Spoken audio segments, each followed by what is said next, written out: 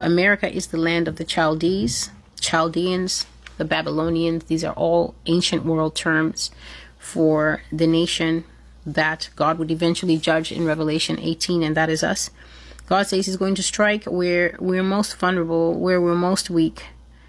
And that would be definitely the San Andreas fault line. Please understand that God says that when massive earthquakes like this one that is coming hits that fault line, that it's going to trigger responses in, I think it's the Sierra Madre, that's one earthquake zone, but also all the way up to the New Madrid. And then people will say, and I said it in one of the prophecies from last year, it's either the level 10 or the North American. It's one of those specifically dealing with this event.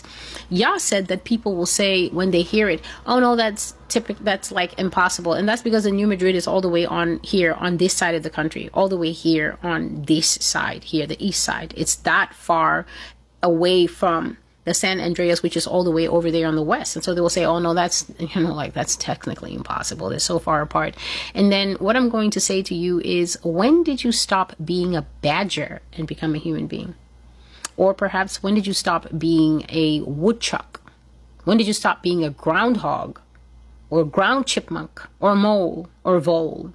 When did you start being one of the animals that lives under the ground and therefore has a better understanding of what it looks like under the ground? Because one of the things that God was showing me here in America is he was saying, observe how much the land has been eaten away because of their sins. And what I found myself looking at is, if you're listening by audio, you're going to have to use your mind's eye. But if you're watching, I'll show it to you.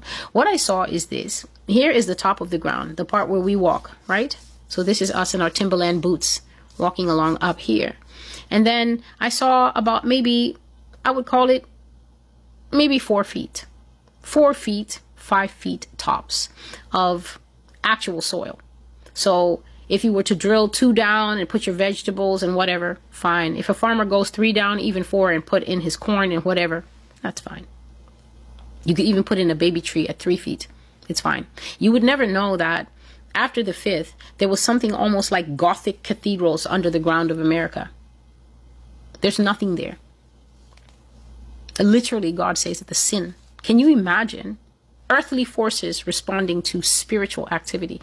He was showing me. So it's top here, the top of the ground, about 4 to 5 feet of ground. And then below the 4 to 5 feet, huge curved caverns like that of nothing, looking exactly like the arches they have in these fancy churches. Just a big arch, some ground like this, like a stalactite or a stalagmite, whatever they call it, and then another arch.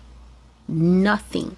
The minute that the ground is done like this, everything, you will just see the road going like this and pointing into 100-foot drop of nada, nothing, zero. Cars there. Forget jaws of life. Forget them. Their strings probably only go to 20 feet. We're saying 100 feet into the void. Into that internal world that is there.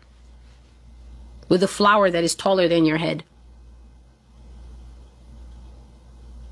You go now to meet all the bedfellows that live inside the core of the earth. That they told you, oh no, there's magma and there's lava and there's people down there. There's a world. There's living things down there. The man called, what's his name? Lord, this man who flies the planes, Admiral, is it Admiral Byrd? Admiral Byrd, Admiral Boyd, I think it's Byrd. The man who flew, who saw the poles, the man who said that there were things inside. And then, of course, America took his notebook and said, shush, shush. At least they weren't just smoking people in the old days. They actually had integrity. They just asked him, can you please stop publishing? Can you please stop talking about the things that you saw? Then you go down there ahead of time, ahead of everyone else, right? Ahead of them wanting to come outside. You go now to be friends. This is if you survive the drop. Because the ground is gone. And God is saying that there's sinkholes under many nations. Many countries are going to suffer from sinkholes, right? Plunging into the void. Sometimes it will be like this, because you know what? Tarmac can be a mercy, because tarmac is made of tar. Ultimately, it's sticky. And so it may not all let go, but in some places, the sinkhole will just be 50 feet across, it will literally be a whole chunk that just disintegrates, plunging in. Everything on that section is going down with it.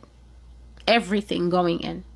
Many countries experiencing massive sinkholes, medium sinkholes, even a personal sinkhole. I saw a personal sinkhole take a mailman on video once.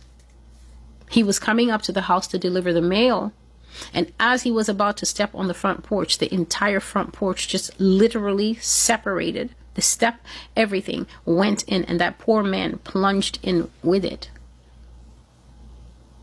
And this can happen on an ordinary Tuesday to a person who was just carrying out his USPS duties.